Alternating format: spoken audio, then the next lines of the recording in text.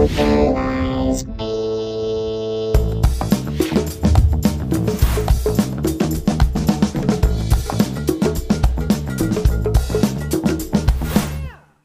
In this video series, we're going to be looking at a Drupal community initiative called Learn Drupal. It's designed to get people involved in the community.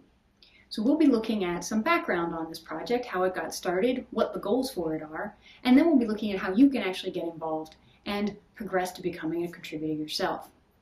This first video is going to be looking at the background. It's a presentation just to give a little bit of a sense of what's going on and where things are going. And then all of the subsequent videos in this series will cover each individual lesson in what they call the Drupal ladder, which is a series of lessons to teach you step by step how to become a contributor and apply what you learn in the Drupal community. The Drupal Ladder project was a community initiative that started in 2011. It was originally called the Boston Initiative, then changed its name to Learn Drupal, and is now currently known as the Drupal Ladder. And the purpose of this project was to get more people contributing to Drupal core. And it does this by teaching people the skills that they need, exposing them to the tools that they need to use within the Drupal community, and also teaching people not just Drupal best practices in terms of code, but also how to actually interact with the community and work with the community. The problem that is actually being addressed by this project is that there simply aren't enough people who are working on core.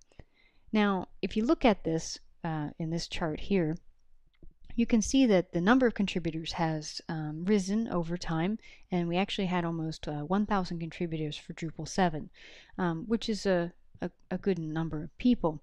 But if you flip this around and look at it from the other side, in terms of the percentage of people who are actually using Drupal in the community, it's gone down dramatically over time. So the community has been expanding at a really rapid pace, and the number of people who are actually helping with core is not keeping pace with that.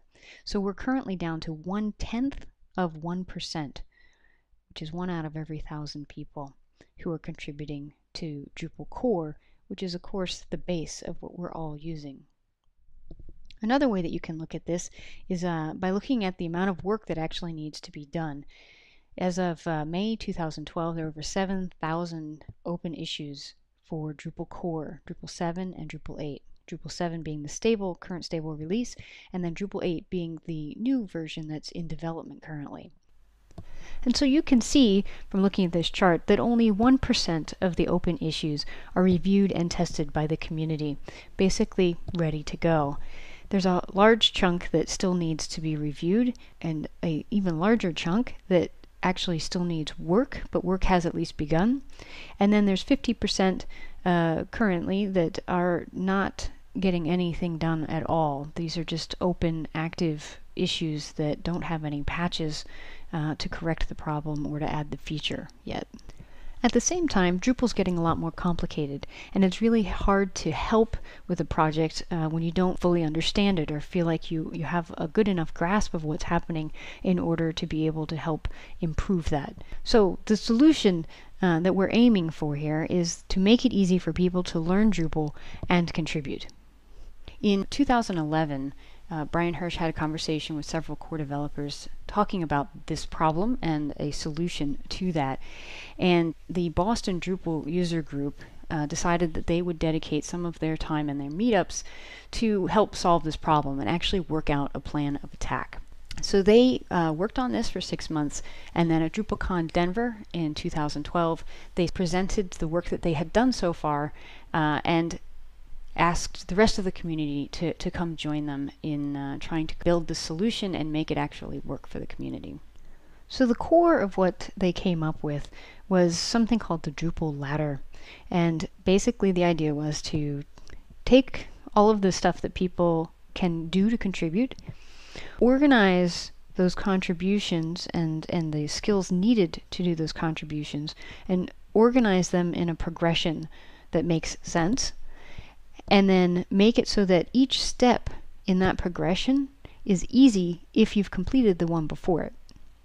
And then the final really important piece is to make the very first step on that ladder easy for anyone, regardless of their level of experience, so that they can start out with the most a sort of basic understanding of what's happening, and then work their way through the system and learn more and more of it and be able to contribute more and more. So when you look at the ladder, if you find where you are, which rung are you sitting on the ladder, you can see how you could apply the skills that you already have to Drupal core. And you can also look at the rung above you and take a step up and learn the next lesson to improve your skills. And then again, see how you can apply that to contributing to core. The way that the group implemented this concept of a ladder in their meetups was by having a variety of sprints. And there are two kinds of sprints, and the sort of first starting point for a group are learn sprints. And that is where, as a group during a meetup, people work on the lessons in the ladder together. Related to the learn sprints, you have issue sprints to actually work on Drupal core issues. And the way that these tend to be set up is you'll have a spreadsheet where you actually decide which core issues you're going to work on, and then people sign up to work on those particular issues in pairs so that you have people working together to learn things, so that if you're not completely comfortable with it, you sort of have a buddy that's going to help you walk through the entire process of not just working on the issue itself in terms of the code or the documentation that needs to be changed, but also the whole process of actually submitting a patch or reviewing patches or working on those kinds of things. From all of the work that they did, doing these sprints, determining how to break the sprints out, coming up with a ladder, writing a lot of lessons, there are a number of resources that are now available. The first resource would be the Drupalladder.org website, which has the ladder itself with all of the lessons and instructions, as well as directions for how to run your own meetups.